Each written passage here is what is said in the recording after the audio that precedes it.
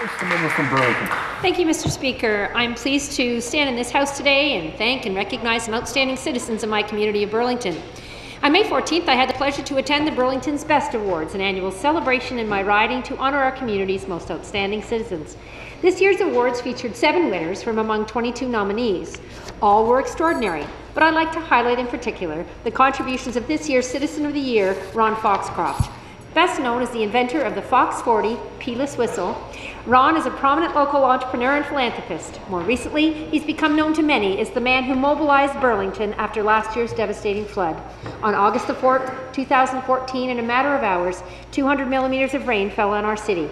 Thousands of families were left looking for help as they tried to salvage their belongings, clean up the mess, and repair their homes and their lives, and all over 3,000 homes were impacted.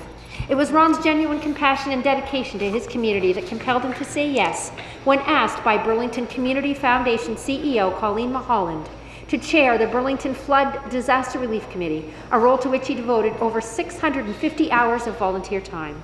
Within 100 days, Ron was instrumental in raising $905,000 from the community for families in need.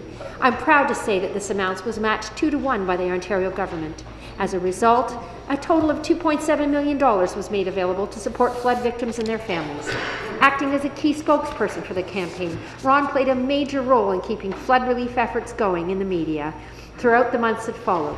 But he did not stop there. He picked up the phone and persuaded donors to contribute, and he led a committee of dedicated volunteers who helped adjudicate and process hundreds of claims.